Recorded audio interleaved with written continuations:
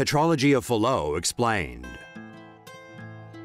Late-night talk show host Jimmy Kimmel became visually emotional during his show on Monday after revealing his newborn son was diagnosed with a congenital heart disorder and had to undergo emergency open-heart surgery.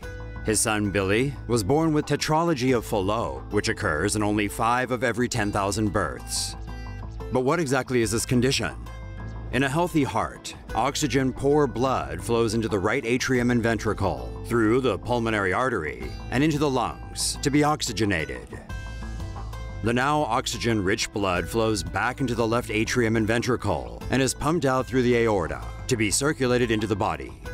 Tetralogy of Fallot is when a heart has a hole in the interior wall separating the ventricles and a narrower pulmonary passageway. This means the heart works harder to pump blood into the lungs, resulting in thicker right ventricle muscles. Because of the hole in between the ventricles, oxygen-poor blood is allowed to flow directly into the aorta and the rest of the body. This lack of oxygen causes a bluish tint in the skin, lips, and nails. The exact causes of Tetralogy of Fallot remain unknown, and treatment requires surgery. Left untreated, patients are at an increased risk of sudden death, especially in the first 3 years of life. Many children who have it survive into adulthood, but need lifelong medical care to keep them healthy. Meanwhile, debates over U.S. healthcare have dominated this week's headlines, as the American Health Care Act has just passed the House of Representatives. And with Trump Care, there's a chance people with pre-existing conditions, such as Tetralogy of Fallot, will be denied coverage. Say no to safe spaces on YouTube. Support TomoNews at patreon.com/TomoNews. Kimmel's son is one of the lucky few whose condition can be managed. Other babies born with strange ailments aren't so lucky. Bangladesh's real-life Benjamin Button. A mother in Maghura, Bangladesh, has given birth to a curious-looking baby. With his wrinkled skin, hollow eyes, and a shrunken body, the boy appears more like an old man than a newborn. Doctors believe he suffers from a rare genetic condition called progeria, which affects 1 in 8 million people. Those with progeria age 8 times faster than others. Average life expectancy is 13 years, since the chances of having a heart attack or stroke at an early age is increased.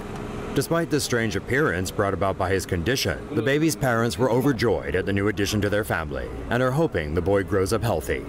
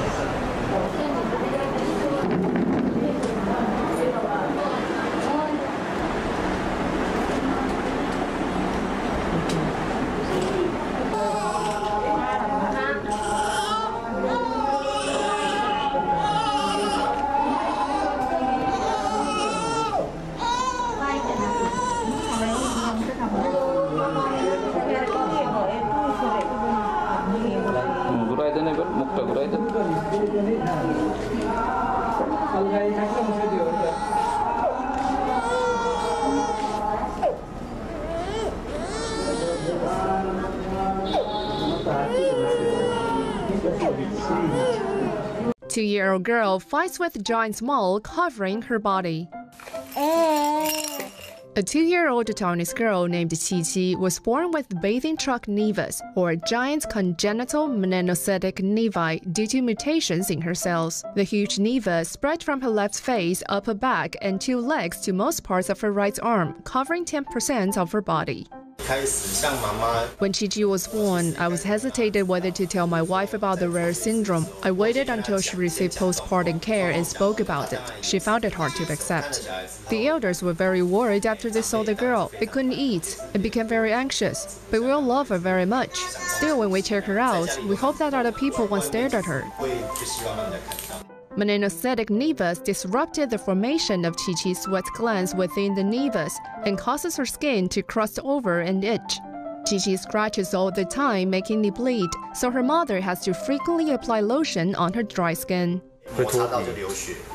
Her fragile skin peels and bleeds as long as it's being rubbed. Her left arm is very dry.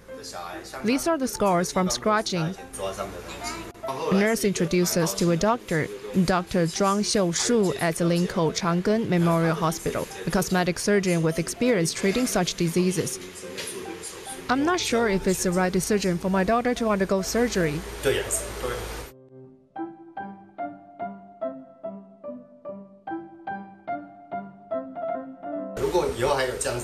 I set up a Facebook page to share my experience with those whose child is suffering from the same condition.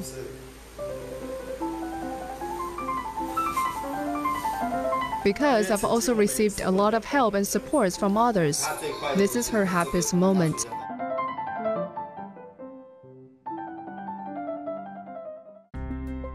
Woman in India gives birth to child with rare deformities.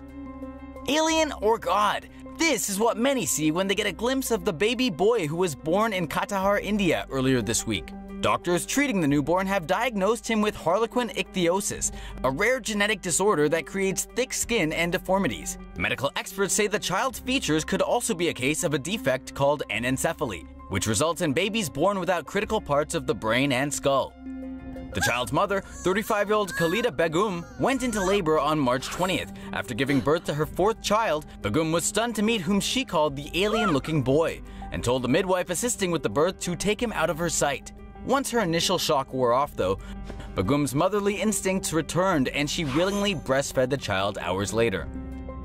Following the boy's birth, word spread through local villages, and herds of devout Hindus showed up to worship the child, whom they believe may be a reincarnation of one of their gods, Lord Hanuman. So which is it? An alien, a Hindu god, or perhaps just a child who clearly has a difficult life ahead of him? Let us know what you think in the comments. Say no to safe spaces on YouTube. Support TomoNews at patreon.com/TomoNews. The Zika virus could see an explosive outbreak in the Americas. The Pan American Health Organization has warned that the Zika virus, which has been linked to a sudden rise in birth defects in Brazil, could spread to as many as 4 million people in the Americas. Although a link between microcephaly and Zika is strongly suspected, a causal relationship has yet to be proven scientifically. Microcephaly has many potential causes, including infections, viruses, toxins, or unknown genetic factors. Infants with microcephaly are born with an abnormally small brain and skull. In the most serious cases, the birth defect can cause the early death of the child or even the death of the baby while still in the womb. Even if the babies survive, they will be intellectually and physically handicapped, or in the best cases, they will suffer from psychomotor impairment. Brazil, which is currently experiencing the world's largest outbreak of Zika, says the number of babies born with suspected microcephaly since October has reached nearly 4,000, compared to 150 in all of 2014. In response to the outbreak, Brazil has warned women in affected areas not to get pregnant. Colombia and Jamaica have advised women to delay becoming pregnant for a few months, and El Salvador has asked women to avoid getting pregnant until 2018. The US and other countries, including Australia, are advising pregnant women not to travel to regions where Zika is present.